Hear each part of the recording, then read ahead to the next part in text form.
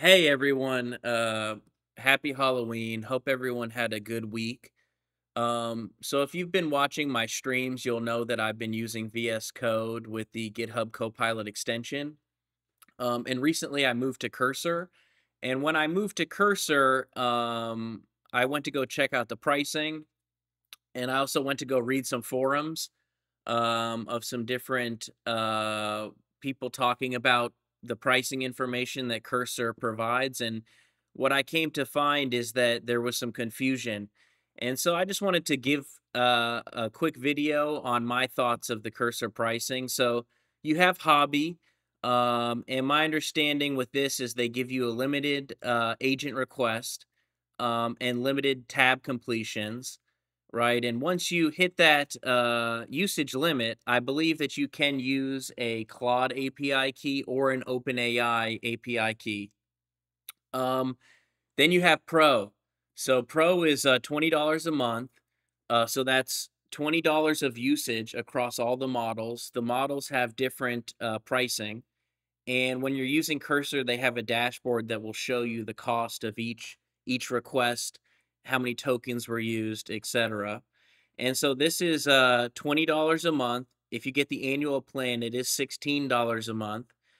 So that's $20 of usage. Any usage beyond that is metered usage, and it's billed at the same rate as the $20 of usage. Then they have the Pro Plus plan. So the Pro Plus plan is 3 times the amount of usage as the Pro plan, and it's about 3 times the cost, right? But you get $70 of usage.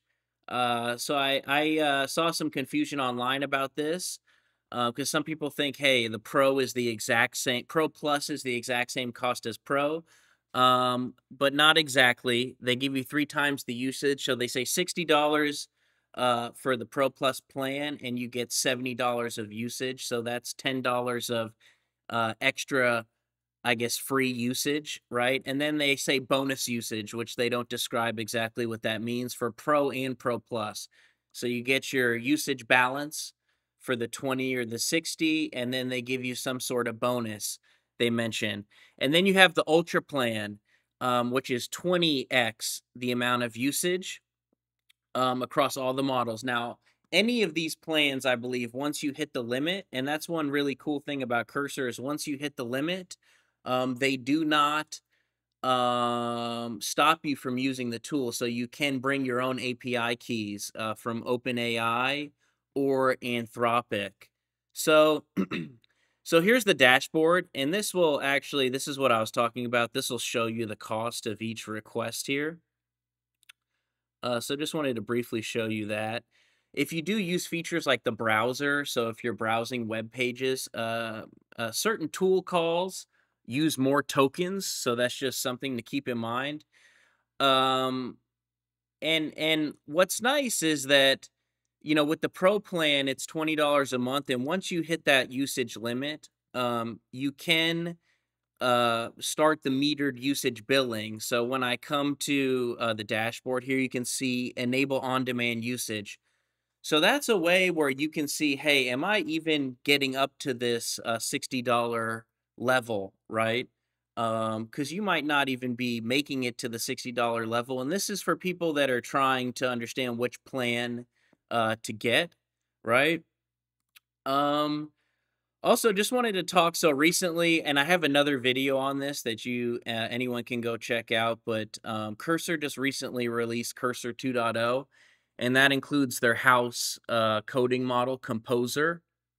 And here you can see how they're showing, and this is the Cursor bench score. So I heard someone mention that this was kind of interesting.